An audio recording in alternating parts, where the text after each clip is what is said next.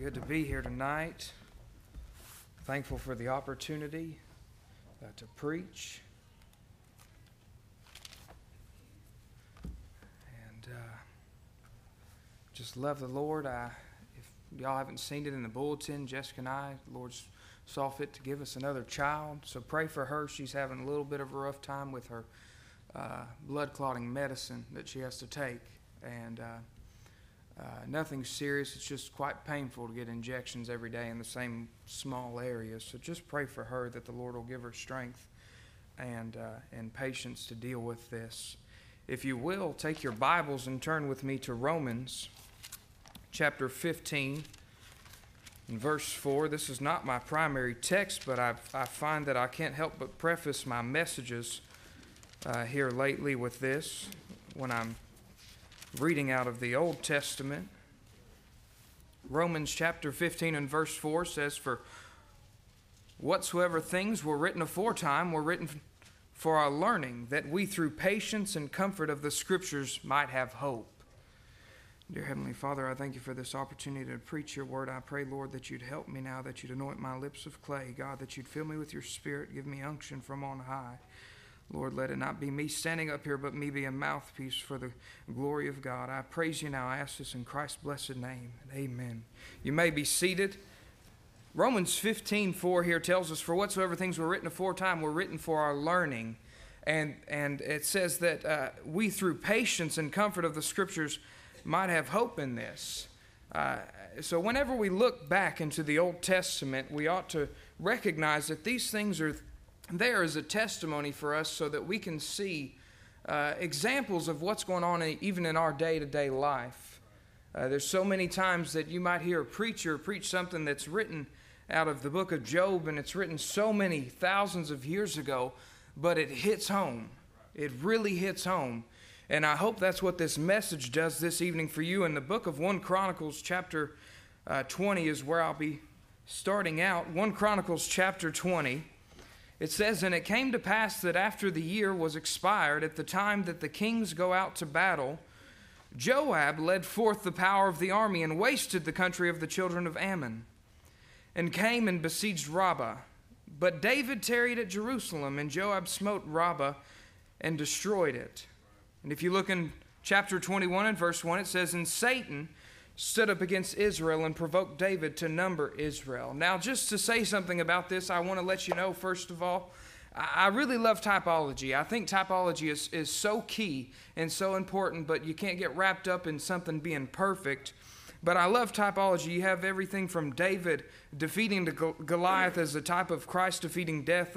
According to Hebrews 2 and verse 9, it says, "He by the grace of God tasted death for every man." That's the whosoever. And verse 14 says he took part of the same, meaning that he took upon him the likeness of sinful flesh, that through death he might destroy him that had the power of death, that is the devil. You see, the death on the cross laid the foundation that made salvation through the blood of Christ available to all men.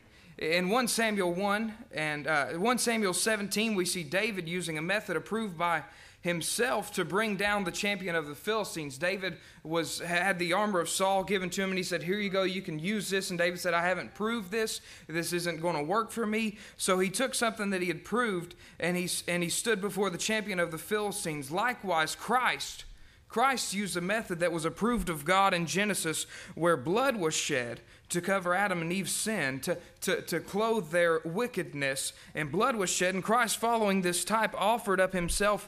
Hebrews 9:11 says, Christ became the high priest. And verse 12 says, "Neither by the blood of goats and calves, but by his own blood he entered in once into the holy place, having obtained eternal redemption for us all." So types really bring out something there. You can see that they really make certain things accessible to your mind and giving you an example. And these things, as Paul wrote in Romans, are written aforetime for our learning, that we through patience and comfort of the Scriptures might have hope.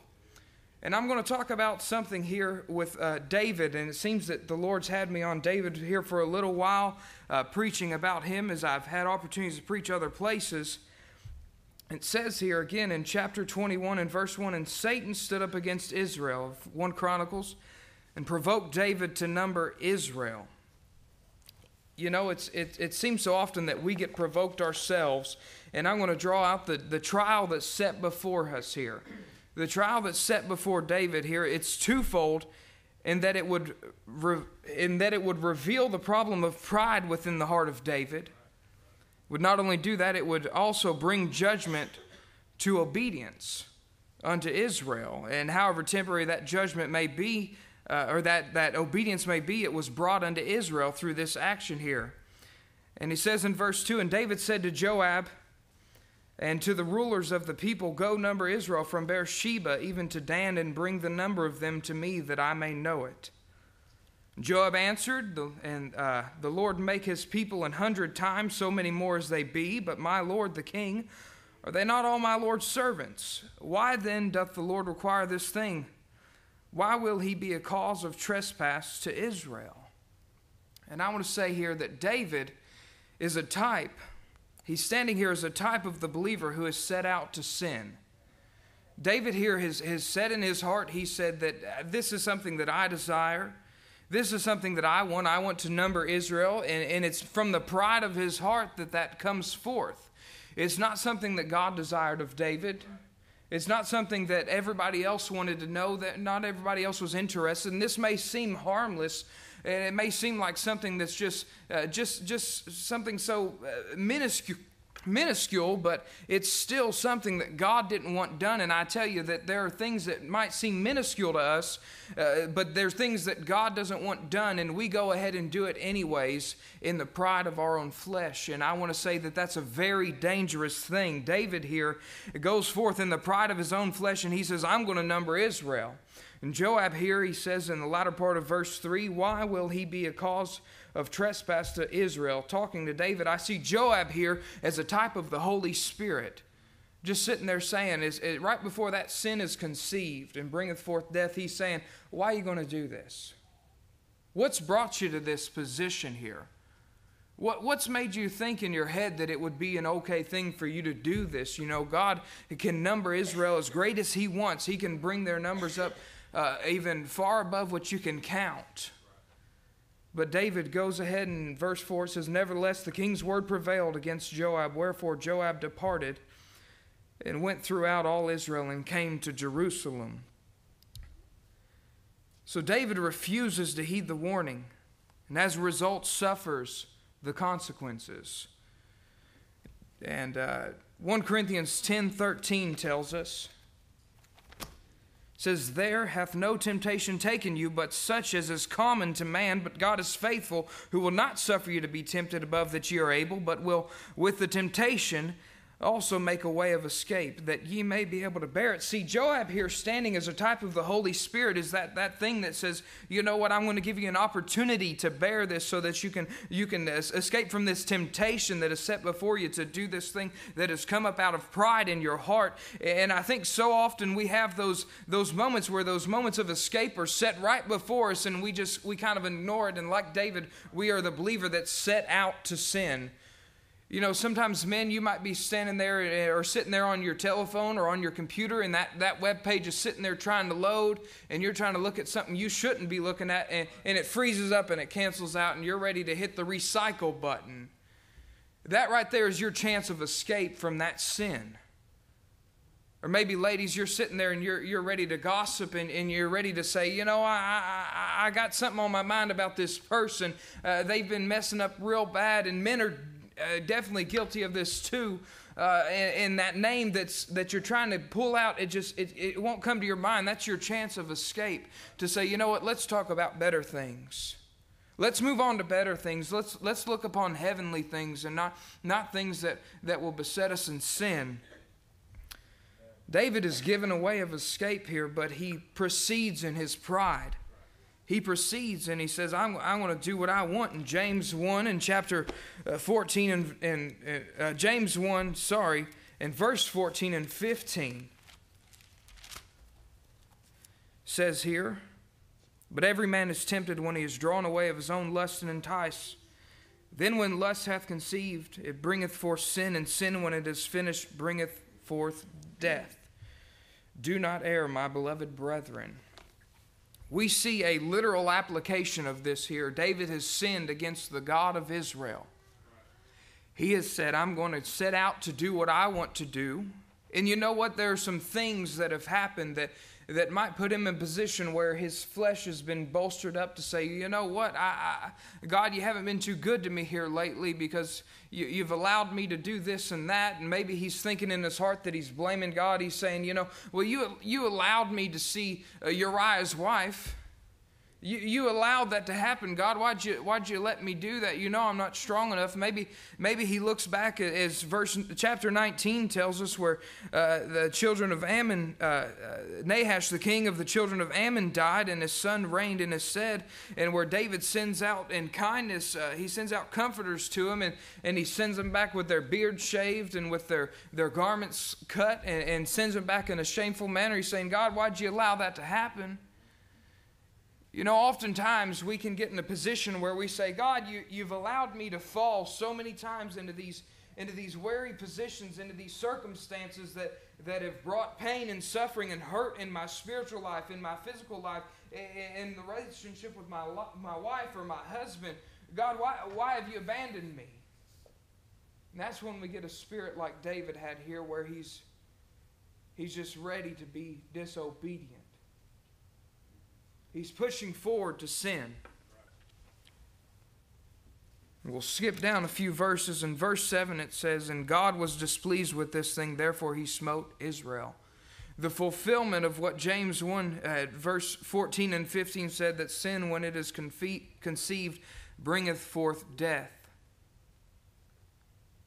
Verse 8, and David said unto God, I have sinned greatly. And in my head I can hear it and play it out. And it sounds like he's saying it like, well, you know, I've sinned, God, greatly, and forgive me. It's like when we come down to the altar, we've just had this besetting sin, or this new thing that's come up in our life, and we bring it before God, and we're not really serious about it. We're just saying, you know, God, I need your help. And then the second and the third time you come before him, the 15th, 20th, 30th time, and you're sitting there saying, oh God, you know, I really need help. I really need help, because we haven't seen the consequences of our sin. But I tell you, it's far better to avoid the consequences here and to follow the Spirit as it guides you to say, God, I repent of what I've done, and I need you to restore me. But David presses on in his sin. He says, I have sinned greatly because I have done this thing, but now I beseech thee, do away with the iniquity of thy servant, for I have done very foolishly. Verse 10, God, using Gad the seer, says, go and tell David, saying, thus saith the Lord, I offer thee 3 things. Choose thee one of them, that I may do it unto thee. Here comes the punishment. Here comes the punishment that bursts forth from the displeasure of God for this wicked thing that David had done. And you say, well, he just numbered the people. It's not that big of a deal, but it's sin in God's eyes, and therefore it is wicked and unholy.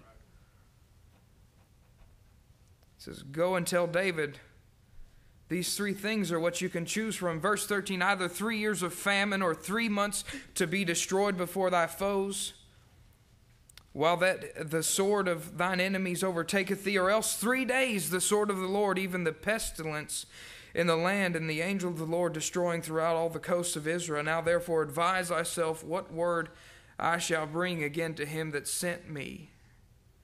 And David, I believe here he's said in his heart, he's like, oh, God's serious. He's real serious about doing what he wants.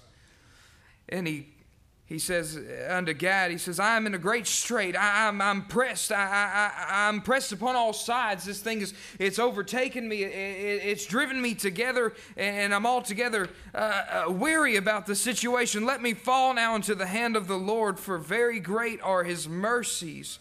But let me not fall into the hand of men. Verse 15, and God sent an angel unto Jerusalem to destroy it, and as he was destroying, the Lord beheld, and he repented him of the evil, and said to the angel that destroyed it, it is enough. After 70,000 men, verse 14 tells us, had been slain, the consequences of David's sin. I tell you what, there are consequences to our sin, and oftentimes, like here, it affects people around us. Maybe we've got a good Christian walk, and we're a good testimony to those around us, and we fall, and we say, you know what, I'm not ready to go back to the Lord. His chastening is not enough to drive me to my knees and say, God, forgive me. I'm mad. I'm going to quench the Spirit. I'm going to push away. And people in your life see that.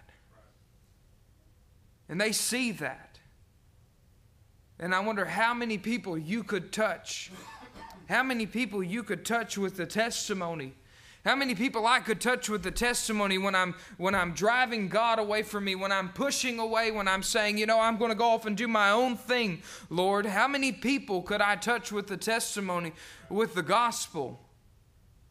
Yet because I've pushed away, those people won't be touched by the gospel, not for me at least, not in that circumstance.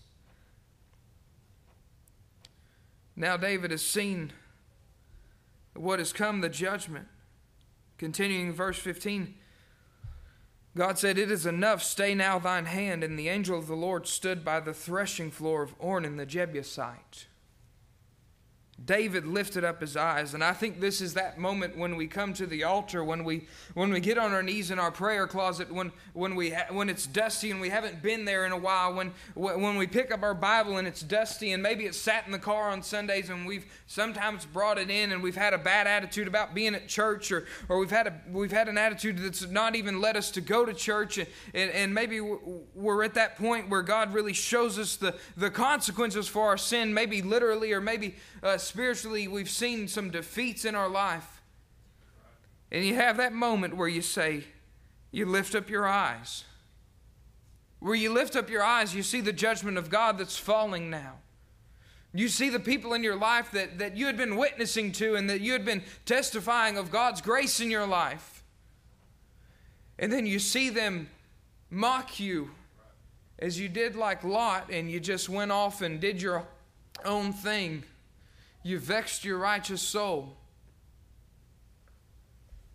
David lifted up his eyes and saw the angel of the Lord stand before the earth and the heaven, having a drawn sword in his hand, stretched out over Jerusalem. Then David and the elders of Israel, who were clothed in sackcloth, fell upon their faces. You know, there's a time in our life, most often for Christians, where you just have to get on your face over something. Where there's nothing else that you can do but get down on your knees and get down on your face and cry out to God and say, Lord, help me. I've set myself in a place where I can no longer stand. David is in this place, and David said unto God, is it not I that commanded the people to be numbered? Even I is it that have sinned and done evil indeed.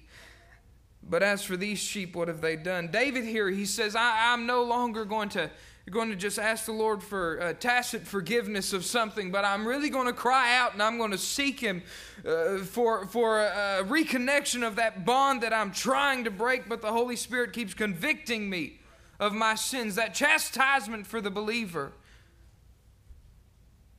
No types are perfect, but I see that here in David. And then I see something else. I see a picture of one that David should have looked forward to. You jump down to verse 22. Then David said to Ornan, after God had commanded him to go and purchase the threshing floor and take that and build an altar there, then David said to Ornan, grant me the place of this threshing floor, that I may build an altar therein unto the people. Let me go back to verse 20. And Ornan turned back and saw the angel, and his 4 sons with him hid themselves. Now Ornan was threshing wheat. Ornan here is a picture of the Christian who has said, I'm not going to succumb to the sins of my flesh. I'm going to keep my body in subjection. Ornan is a type of the believer here who's standing upon the solid foundation of Jesus Christ. Ornan is the type of believer who says that everything around me is falling apart. There's judgment, there's condemnation, there's hellfire, there's brimstone. Everything is crushing down around me, but I'm going to stand here and continue threshing this wheat. And threshing wheat is not an easy thing. If you see how they did it in those days, it was a very difficult and arduous task. He said, all this is happening around me, but I'm just going to continue with what the Lord would have me to do. He says, I'm not going to go with everybody else and run in trembling and fear. I'm going to sit there and I'm going to continue with what God has asked me to continue in. Then David said to Ornan, grant me the place of this threshing floor. And thou shalt grant it me for the full price, that the plague may be stayed from the people. And Ornan said unto David, take it to thee. Let my lord the king do that which is good in his eyes. He not only just, he didn't say, I've got to go and pray about it, God. I've got to go and seek some wisdom from an elder brother. I've got to go and ask my pastor. He said, I see this is the thing that needs to be done, and I'm going to do it. This is the situation we're in. I can see the judgment falling upon the people of Jerusalem, and I know that this man has come forth, the king, David has come forth, and he's asked for this thing, saying that the Lord has desired it. And he says, I recognize the need here. Take it to thee. Not only says, take it to thee, but he says, do that which is good in thy sight, in thine eyes. Lo, I give thee the oxen also for burnt offerings, and the threshing instruments for food, for wood, and the wheat for the meat offering. I give it all. Ornan is a type of that believer who says, I surrender all. He says, I submit everything that I've got to you, Lord. He says, I know that there are plenty of things here that I could keep on my own, but God, I just give it all to you. That we would be surrendered like that. That we would have the compassion in our heart to see the lost around us and say, I'm stirred in my heart that I should go forth. You know, times are only getting worse. It's not getting better. 2008, Pastor Lawson preached a sermon. I was listening to it today online at work, and it just as I listen to sermons daily and seek wisdom out of the scriptures from the blessed men of God who stand in the pulpits and deliver it. And I saw something there. I saw a comment down in the section there, and it was talking about, you know, this was in 2008, and look at all the stuff that he said that's come true. Look at all of it, talking about the sodomite agenda. Talking about the promiscuity of the nation that was pressing forward, as we see a mayor in Texas who says, in Texas of all places, who says, well, everybody can go in whatever bathroom they want. In 2008, when Barack Obama, the President of the United States, was voting against same-sex marriage, yet now we see the direction that our country has gone in. We see the direction where we're pushing ourselves away from Israel. We see the direction where we're pushing ourselves away from the King James Bible. We see ourselves where we're pushing away from the direction of the Holy Spirit as a church. Even those that are truly converted are finding themselves in places where they're worshiping man and not God. They're worshiping the worship leader for how talented he is, and not God. But Ornan continues on threshing.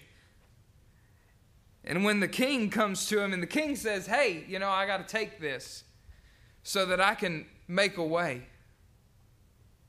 So that I can make a way for salvation. He says, take it. And take all this too. Take all the instruments too. Take the meat. Take it all. I give it all. And King David said to Ornan, nay, but I will verily buy it for the full price. And I see a picture of Christ here. He didn't come here and say, you know, I'm going to hang on the cross and I'm going to bear most of your sins so that you can work your way onto heaven after grace is, you know, given its part. He didn't say, well, work your way and then what you don't get, I'll make up for with grace. No, that's not the order in which he said it. He said, here's grace. Here's your worthlessness. Now go to grace. And I'm glad that he paid the full price, because I can tell you today that assuredly none of us could make up for what would have been lacking in that. There's not something that I can do in my flesh that would be pleasing unto God without the Holy Spirit.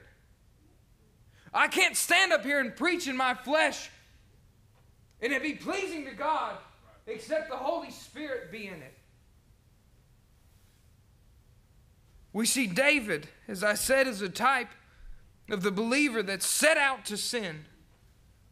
But we see the restoration through him pleading to God and saying, God, what do I need to do to get back to my position? And I'm glad that 1 John says, if we confess our sins, he is faithful and just to forgive us our sins and to cleanse us from all unrighteousness.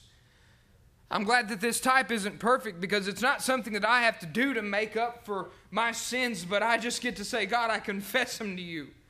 And then he takes me and he puts me back in that position of grace. He puts me back in that position of a right relationship with him, where I was trying to shove away from him. But I ask you today that you would look at Ornan and examine him. There's so much more that can be drawn out from this scripture, but I say examine Ornan and see if there might be a good example there for us.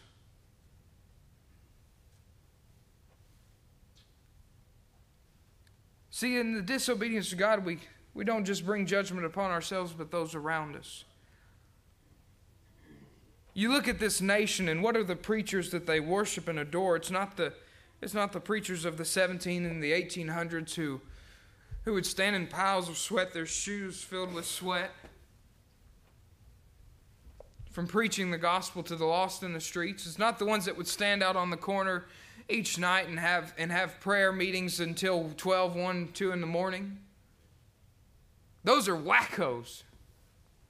Those people are nuts, man. They're just too crazy for Jesus. We want to get crazy for Jesus, but we only want it to be in church 3 hours a week or 1 hour a week. Who do they worship? They worship people like Benny Hinn, one who bears a false gospel. And you say, why is Benny Hinn there? Why is he there? You know what I think? I think Benny Hinn is judgment upon those people. Benny Hinn is the judgment that comes forth and says, this is what your heart's desire. I'm going to give it to you. You desire this. You want health, wealth, and prosperity. You don't want the grace of God and the gospel of Jesus Christ. Well, I'm going to give you what you want. Here's your Benny Hinn. Here's your Joel Osteen. Here's your Every Way's All Right. Took all these Christian colleges founded upon Christian principles and said, you know what, the people nowadays, they want evolution. They don't want God. They want everything but God. Well, let's turn these colleges over to the atheists. And what have they done? They've done exactly that. That's the judgment of God I see upon this nation and upon other nations and upon other peoples. Time is getting short. In 2008, Barack Obama voted against same-sex marriage. Now he is the bastion, the champion of it. Times are only getting worse. And I ask you today, will you do as David and say, I'm going to press on in sin? I'm going to set out to sin? Or you do as Ornan and say, I give it all, Lord. You young people, you have an opportunity that I had and I squandered when I said, you know, God, I'm going to do my own thing for a few years. And the chastisement that I felt, the harm that it did to my soul, the harm that it did to me spiritually, it's not worth it. It's not worth it to say, you know, I'm going to just I'm going to consume my life with Facebook and the internet and my cell phone. And you know, I guess I'll open the Bible up on Sundays. And then I'll close it for the rest of the week. It's not worth it to say, you know, my mom and dad, they've got so much zeal about it. And they're older, though, so they understand more. I'll just sit back and watch them. And eventually, Lord, I'll really start serving you. Be in order and say, I give it all now. I'm not going to wait. I'm not going to stay in disobedience. I'm going to continue in what the example has been set before me. Be in order. Step up and say, God, I give my life to you. I give it all.